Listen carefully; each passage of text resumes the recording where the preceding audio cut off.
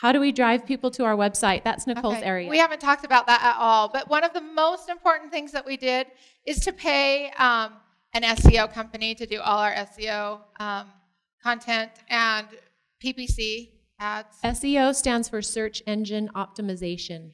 So that's when someone Googles like women's tankini or modest swimsuit, you want to be up in the ranking. So you have to pay to get there.